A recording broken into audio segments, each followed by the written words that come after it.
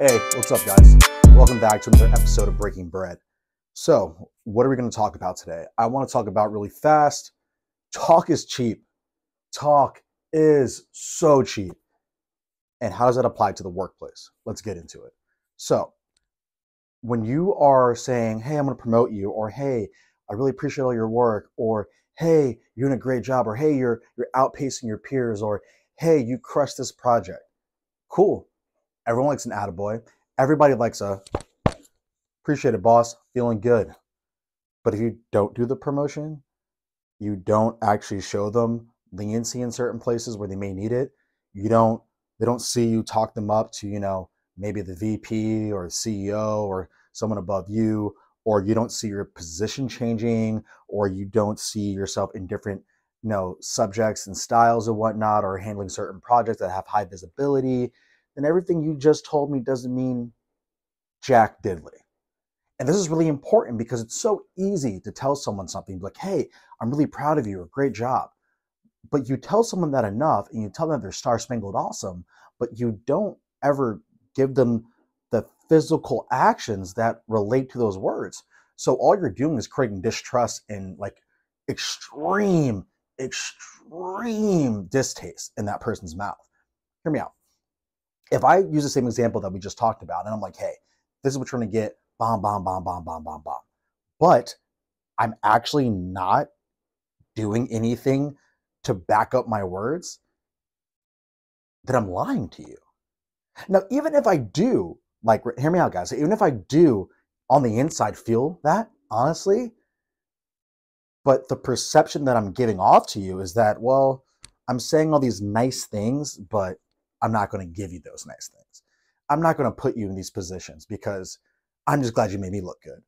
And that's really the idea from the other prism. Like if you're a boss and as the employee, this is what you're creating from their side of the house. And then from your side, it's like, crap, no, I'm losing credibility with everyone around me. More importantly, the people that you work for. Because remember, employees don't work for you. You work for them. Because in your management position, all you're doing is managing. Okay, fair. I'll meet you halfway. You are also, if you're a good manager, doing some of these and blocking them from all the nonsense that happens above them and putting them in positions to win, because that's all really good leadership is to put your people with their attributes in the best positions so where they may succeed. I'll say it again. One of the best pieces of leadership is to put your people with their skills and attributes into the best positions where they're going to win. Super simple. So remember, when you're communicating with someone as a manager to an employee, and also employees out there, if you're not in the manager position, this applies to you too, because you communicate with your peers, you communicate with people that may be in other positions that aren't in the same, level as yours, and then you actually have a conversation with them, and then you're saying, oh yeah, great, great, great. But when it comes time for you to like maybe come forward on a promise you made, or maybe just show them like, hey, when I said I really care about you, I really meant that. And here's some donuts or whatever. Because I've been there. I've talked to people not in the management position, and I'm like, bah, bah, bah, bah, bah. And then when it came time to like show up for them, I didn't do it. I am guilty. And that's where I learned this. I was like, crap, man, talk is cheap. Talk really is cheap. If I'm not going to be there for them when they really need me or set them up for success, then what's the use of saying anything at all? Because no one wants the attaboys. We're adults here. We like them, but at the end of the day, show me the money, either literally or figuratively, preferably both. So remember, everyone, if you're going to say something, be prepared to back it up. Why do I say that? Because maybe if you're very conscious of it, it's the forefront of your mind, you might be careful what you say.